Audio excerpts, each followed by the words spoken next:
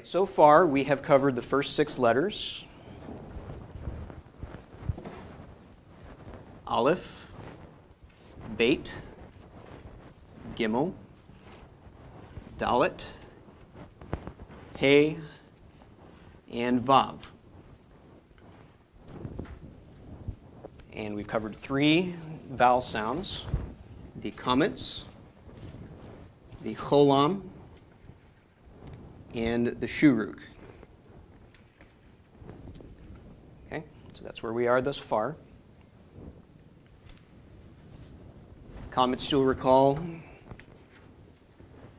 it's a short A sound, the cholam, a long O, and the shuruk, a long U, or U, okay, as in room. Right? The vowels are much harder to remember than the letters, so.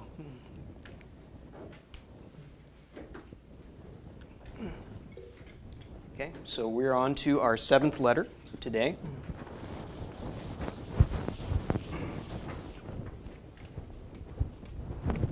That letter is called Zayin.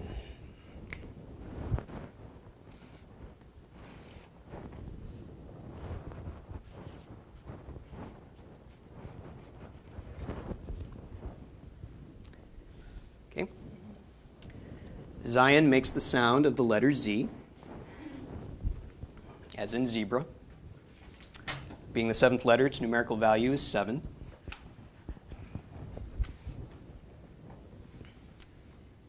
And in Paleo-Hebrew, the Zayin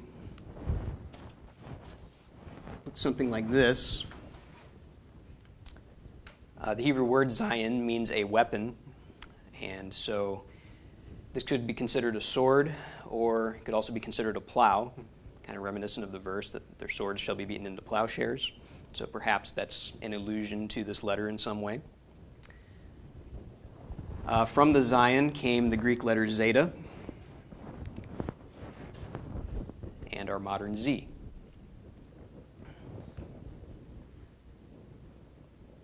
Okay.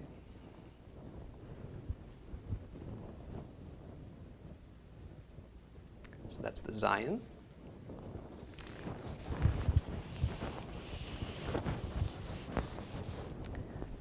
The 8th letter is Chet.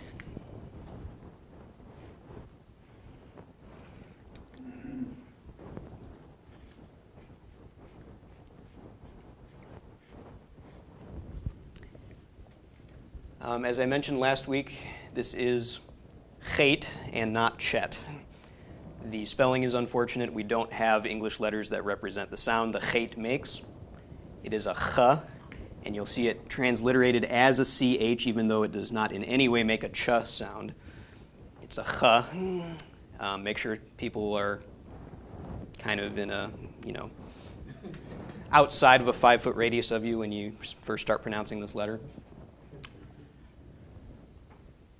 The 8th letter, its numerical value, therefore, is 8. One thing to pay attention to with the Chet is in the upper left, the Chet is closed. This is what differentiates it from the He, where there is a gap. Okay? So Chet and He are frequently mistaken one for the other, especially when you have real small type. So that's just something to be aware of.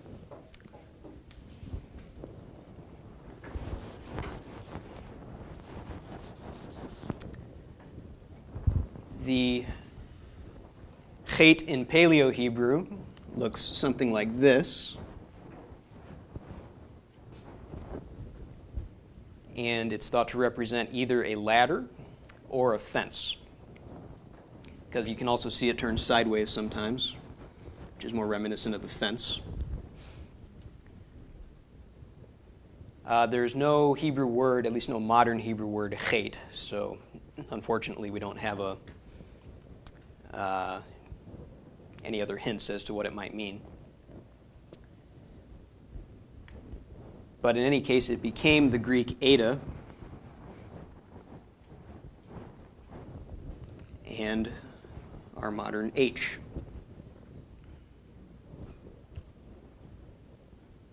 All right. Okay, with the Chet, we can introduce some new words.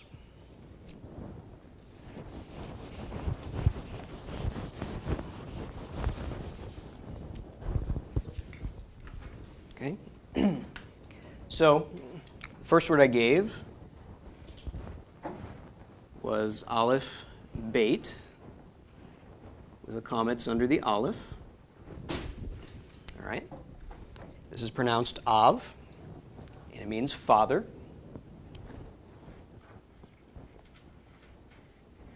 Okay. The pronunciation comes from the Aleph is silent. The comets then move to the pronunciation of the vowel underneath. So the comets makes the short A sound, followed by the Beit with no dagesh makes a V sound. In Hebrew, it is read right to left. Okay, so put all together, silent, ah, and then a V. So the full pronunciation is Av. Okay, which is father. All right. If we have an Aleph with the comets, followed by a Chet,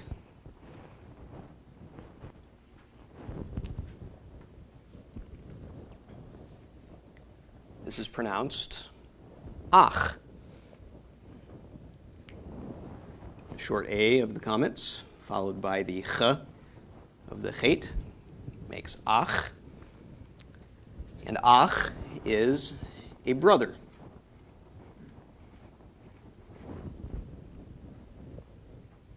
So Av is father, Ach is brother.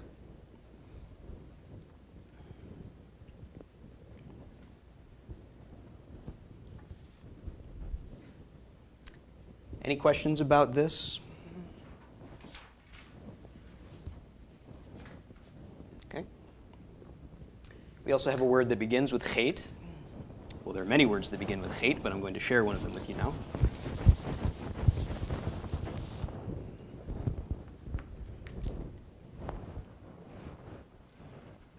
Chet, again, our comets vowel, followed by a gimel. So we have the ch of the Chet, the ah of the comets, and the g of the gimel. Altogether is pronounced Chag. And Chag is a festival.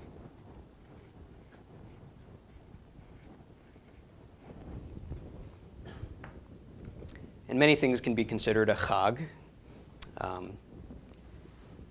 The days of unleavened bread are called the Chag HaMatzot, the festival of unleavened bread. Many of the feast days are called Chagim, festivals. And just a party in general could be called a Chag. Chanukah is a Chag. The name Chanukah means dedication.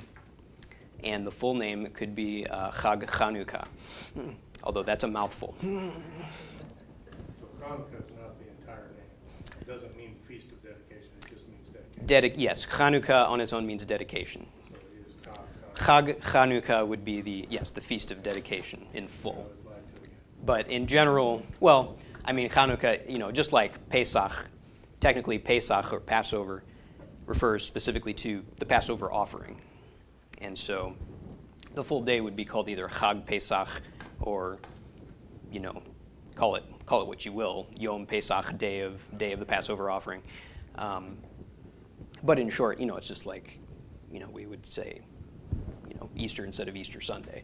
It's just, it does refer to, Chanukah does refer to the festival itself, but it's also a word that means dedication. So, okay, so Chag is a festival.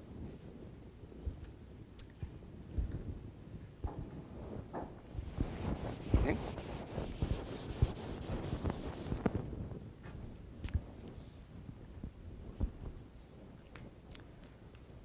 All right, our next letter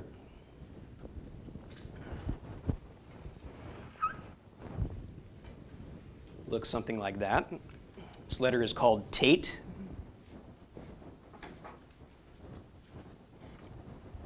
And it makes the sound of the letter T.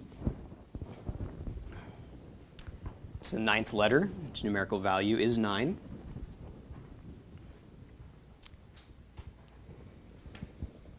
In Paleo-Hebrew, Tate looks like this. And there are various things that could represent. One of them is a basket. The Hebrew word teat means mud, which would be one of the constituent parts of a basket, lining the bottom to make it watertight.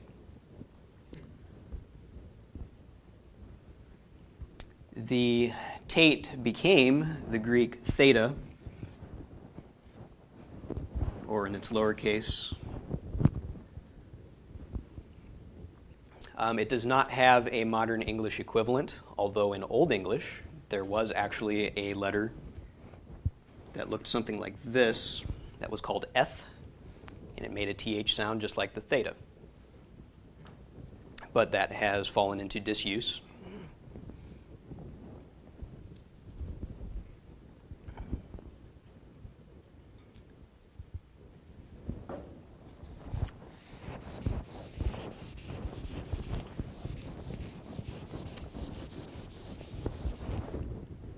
And the Tate does not appear in a great number of words, but there are a few very, very common words in which it does appear. And the most common word in which it appears is spelled Tate, Vav with a cholam, and Beit with no dagish. Okay? So this is pronounced the T of the Tate. Vav with a cholam is the vowel long O. Again, when the Vav has the cholam, it loses its consonant value, so it is not pronounced as a V. It becomes part of the vowel and becomes a long O. And then the Beit with no dagish is pronounced as a V. So altogether, this is pronounced Tov. And Tov means good.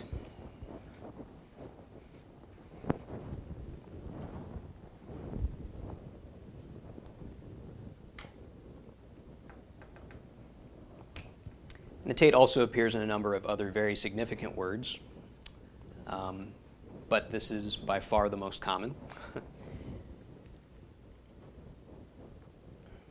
And you'll hear this all the time in expressions like Boker Tov, which means good morning. Laila Tov means good night. The song Hine Ma Tov, behold how good and how pleasant it is for brothers to dwell together, the vocabulary of which you'll know most of by the time you're through with this class. So, any questions about this word? All making sense how the consonants and vowels function together and the order of reading? Okay. I had a question about the word before, the chag. Yes. What is the difference between that and moed? Okay. Yeah, no, I know. The question is one of vocabulary. What's the difference between a chag, which is a festival, and a moed, which is an appointed time? It's a good question. Chag specifically denotes a festival as in a celebration or really a party would be a good rendition, although it, doesn't necessarily include the elements we would think of being in a party today. The root of chag is a root word that means to go in a circle. So it kind of implies dancing in a circle, like the Davidic dancing they do upstairs. So, it's a festive, joyous occasion. Whereas a moed is also a chag, but that is not always the case. For example, Yom HaKippurim, the Day of Atonement, is not a chag. It is not a festival. It is not a joyous occasion, but it is an appointed time. But it is a solemn time. It is a very serious time. So that would be the primary difference. A moed would just be like an appointment, mark a date on your calendar, whereas a chag is a celebration. So A day can be both a chag and a moed, but there is a technical difference between the two.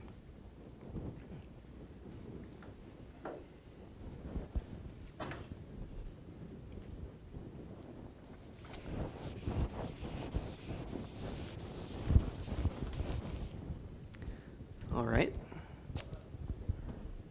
Our 10th letter is the yod.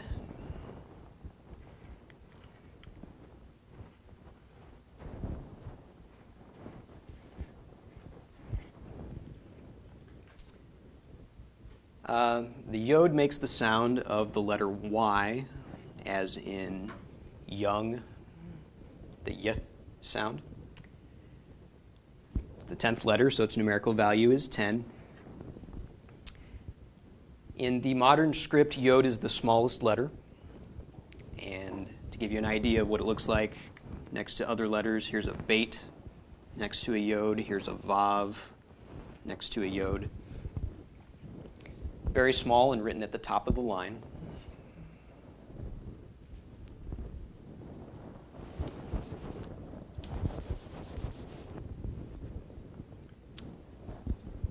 The yod looks very different in Paleo-Hebrew.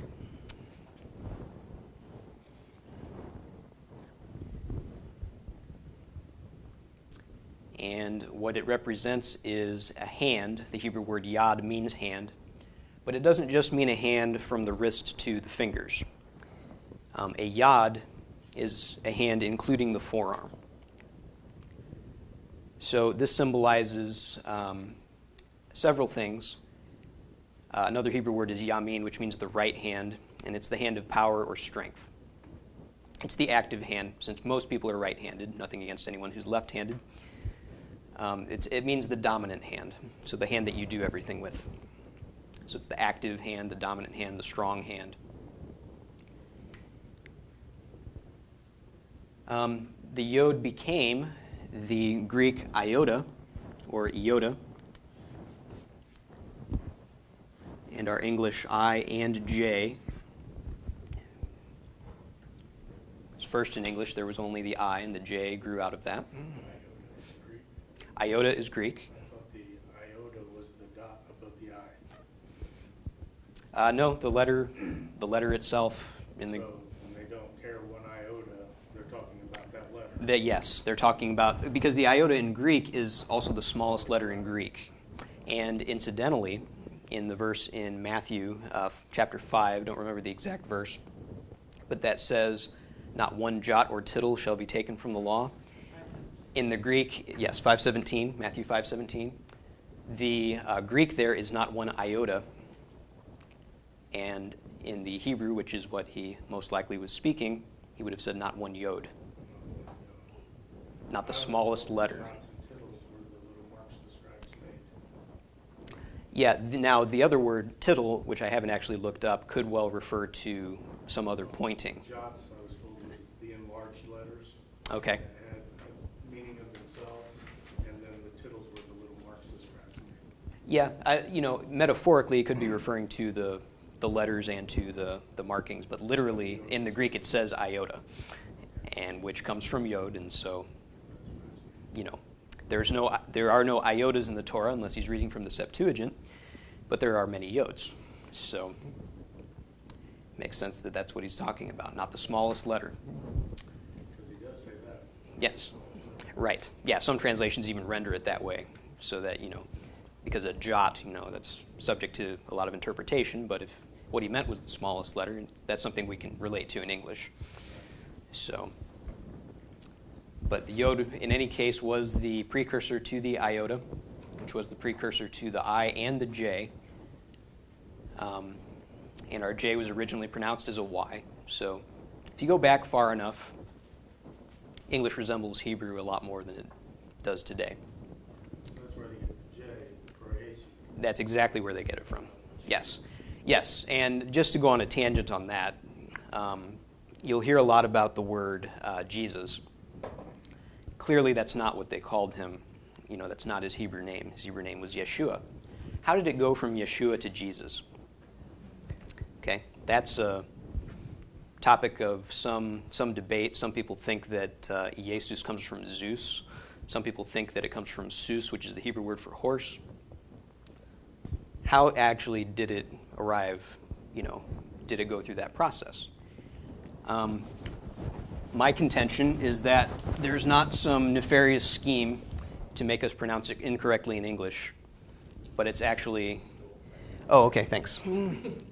But that it's actually an honest transliteration, and what we lose is a loss between languages, not a loss between devilish intellect. Now, I haven't gone through all the letters yet, but I'm just going to kind of follow the logic here. Hebrew for Yeshua, there are two options.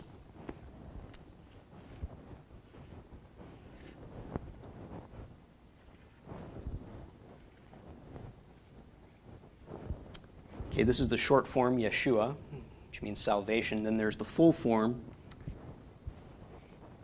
Yehoshua. This is what Joshua, what his name was, Yehoshua.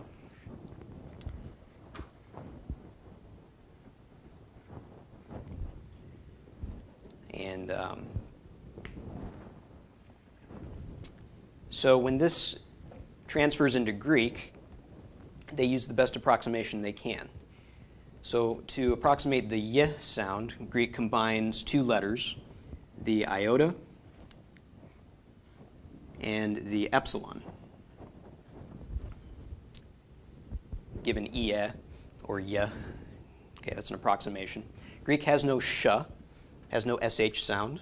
Okay, so they approximate that by the sigma. Okay. Yeshu, so then they have a upsilon. And I'm writing this all in caps in Greek, but it would actually be written as a proper name in the lowercase here.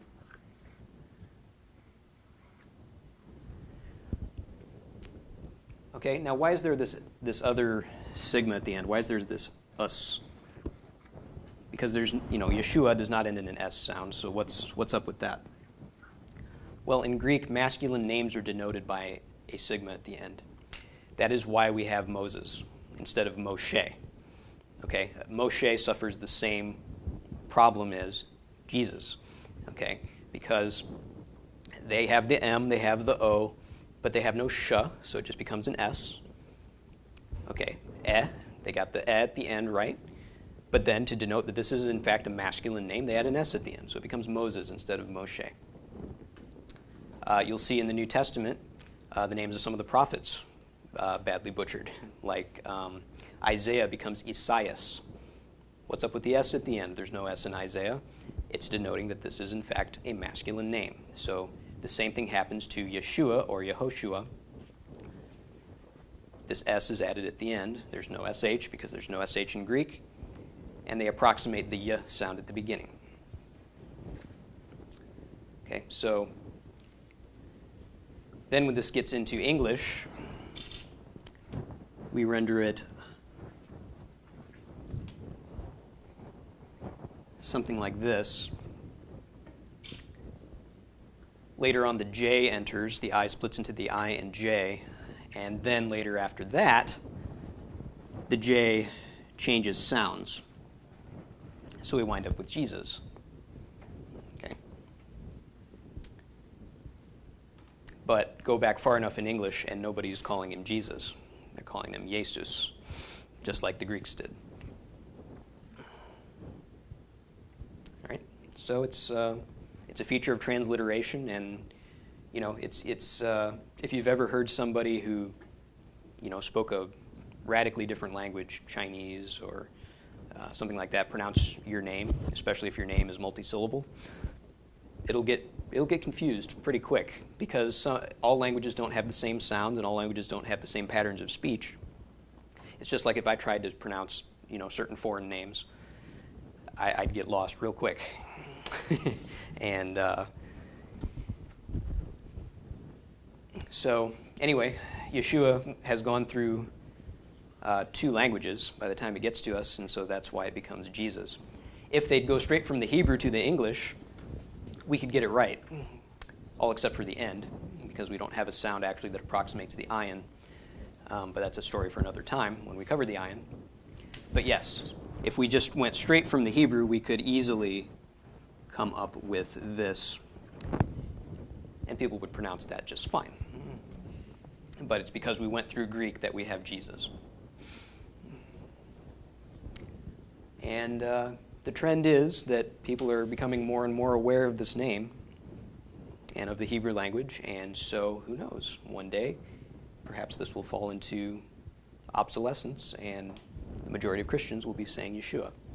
I know for sure one day that the majority of Christians will. I'm just saying during our lifetime this may happen because the information is getting out there. So anyway, so I don't think this name is bad, but after being filtered twice, it's we just don't pronounce it the same as anybody who knew Yeshua would have pronounced his name. So anyway, I just wanted to kind of go on a tangent on that.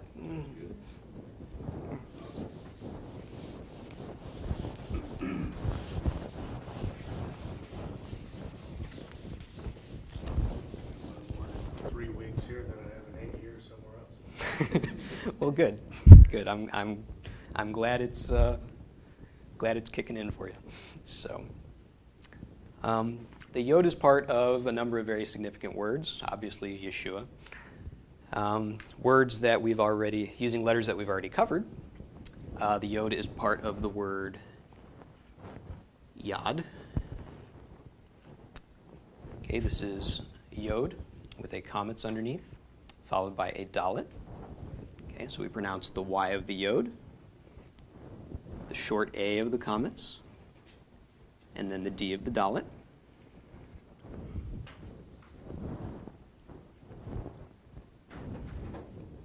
Okay, making Yad.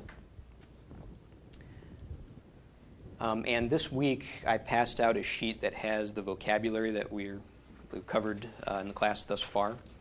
So these words are all on there. Yad is a hand.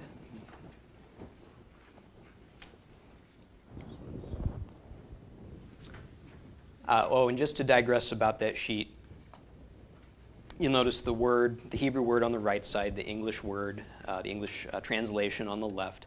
In between, there's a field that I've labeled type. Type is actually indicating the gender of the word, which is a subject we won't cover extensively until intermediate Hebrew. But if you look up a word in a dictionary, a Hebrew word in a Hebrew dictionary, it will have that little indicator there indicating the gender of the word. So I've gone ahead and just put that down. The small zayin indicates that the word is masculine, and a small nun, which is a letter we haven't covered yet, indicates that a word is feminine. So don't worry too much about that just yet. I just have it there so that later on you've got the gender along with the word in your notes.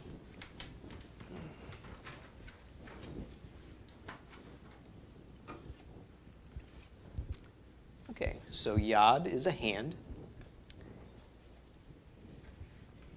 Yod is also the first letter in God's name, Yahweh. Yod, He, Vav, He.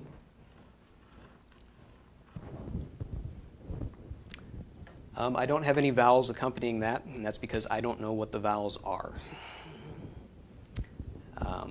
A lot of scholars believe the pronunciation to be Yahweh. Other scholars believe that it's Yehovah, using the pronunciation of the Vav that we're teaching in this class. My personal opinion is kind of irrelevant because I don't know any more than anybody else does. So if somebody's had a dream or vision, they're way ahead of me, and ahead of any scholars for that matter. So I think Yahweh and Yehovah are both perfectly viable alternatives, perfectly viable. Yeah, Yahweh could be a potential pronunciation too. There's any number of ways to combine vowels with these letters to come up with different ways to pronounce it, and I'm sure everyone by this point has been taken and has a group advocating its use.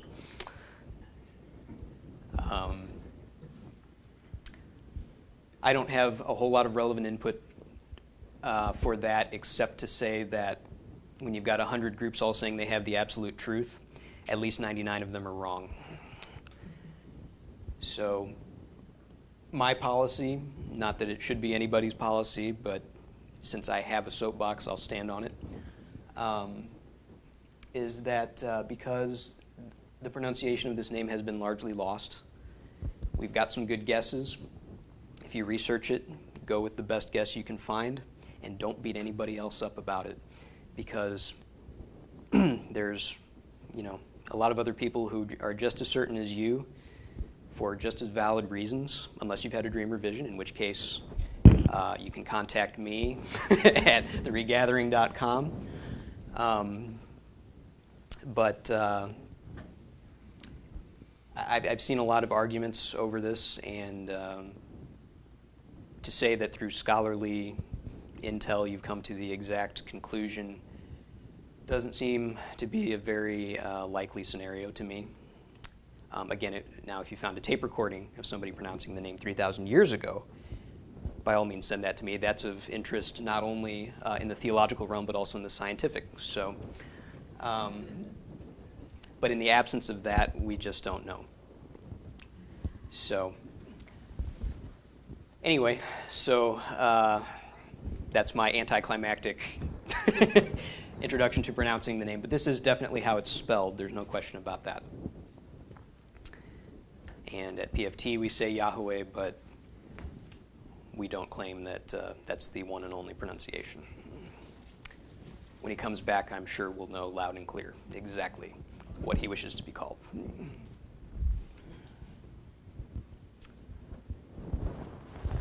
All right.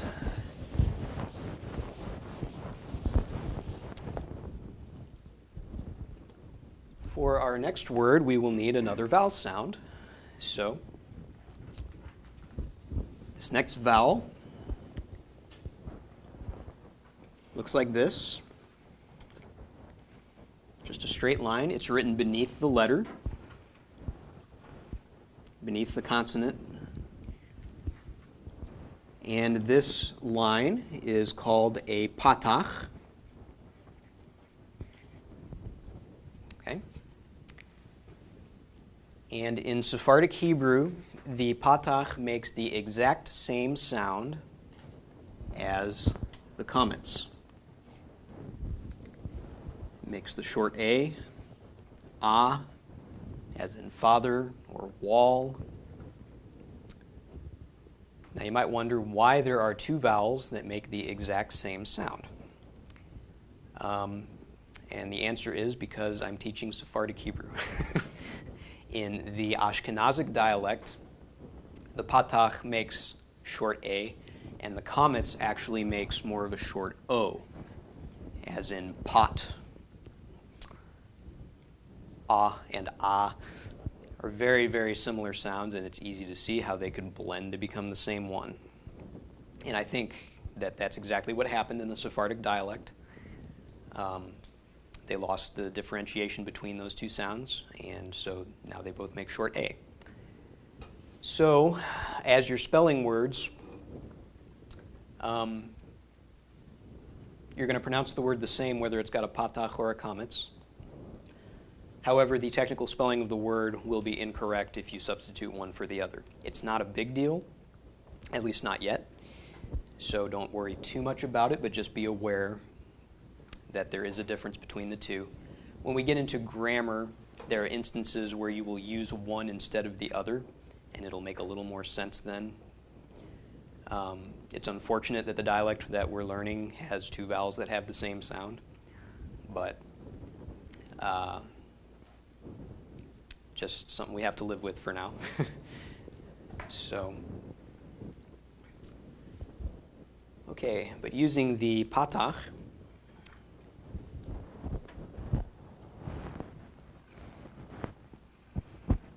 our next word is a chet, with a patach underneath, followed by a yod.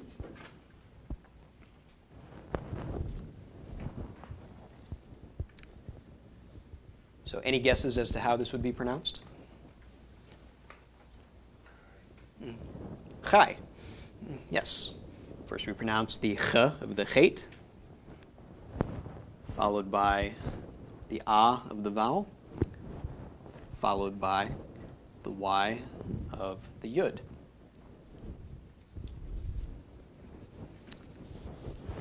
Also, a brief note about transliteration. Sometimes you'll see various letters transliterated into different English letters. So this could be transliterated C-H-A-I, but it's not chai, as in chai tea. It is, it's still chai. So anyway, I try to be consistent with my transliterations, but in the end, I do whatever makes it the easiest to pronounce. So don't let that throw you.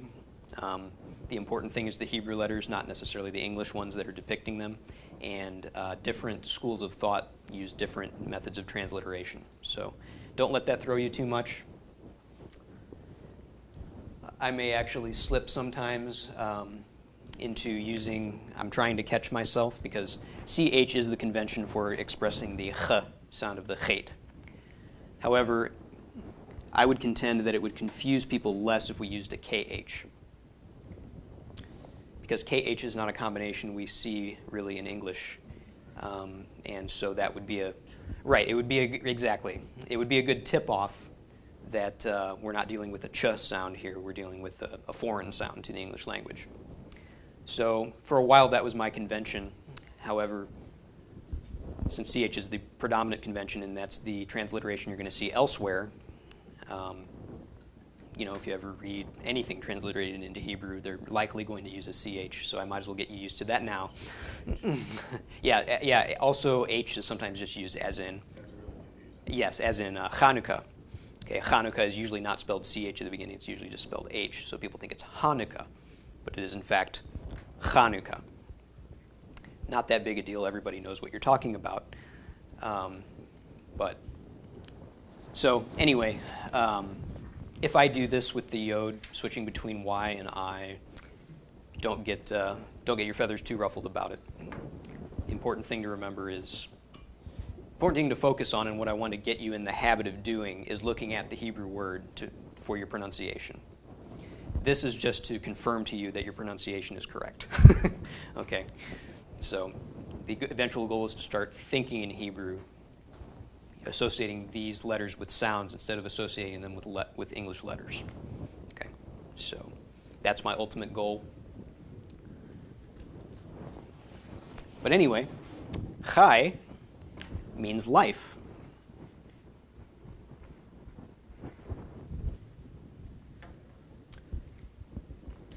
And there's actually a longer form, chayim, which also means life, but chai is a perfectly acceptable way of saying life.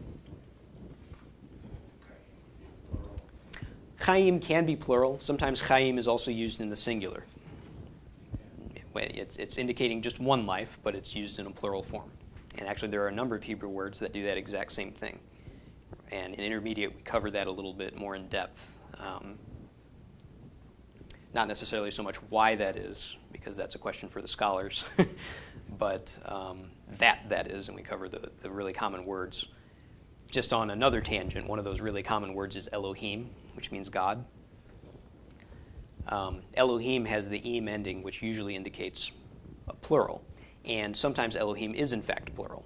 When it mentions the gods of other nations, God, lowercase g as it were, although Hebrew has no uppercase or lowercase,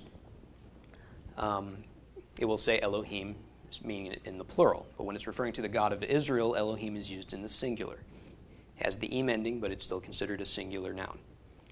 We know for a fact that it is a singular noun, okay, because of the words that are used around it. In Hebrew grammar, you can only use a singular verb with a singular noun. For a plural noun, you need a plural verb.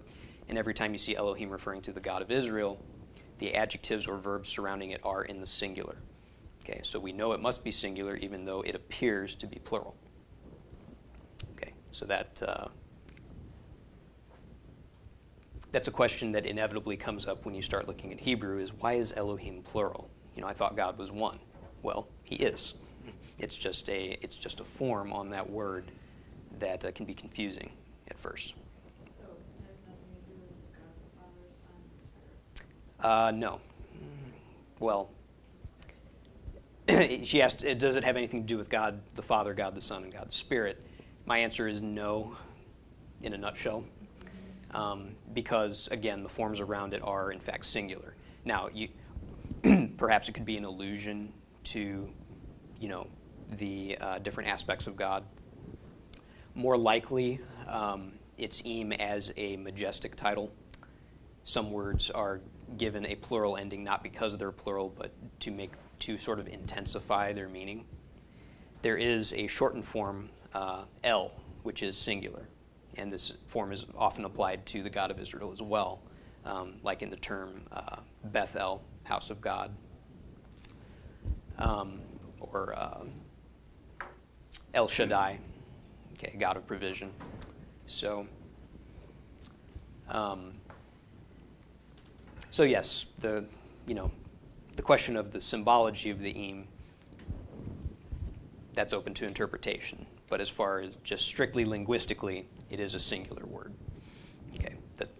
There is definitely some reason that eem ending is on there, but that is more of a theological question than So yeah, I would encourage you to look into that yourself. All of our gods is one of them.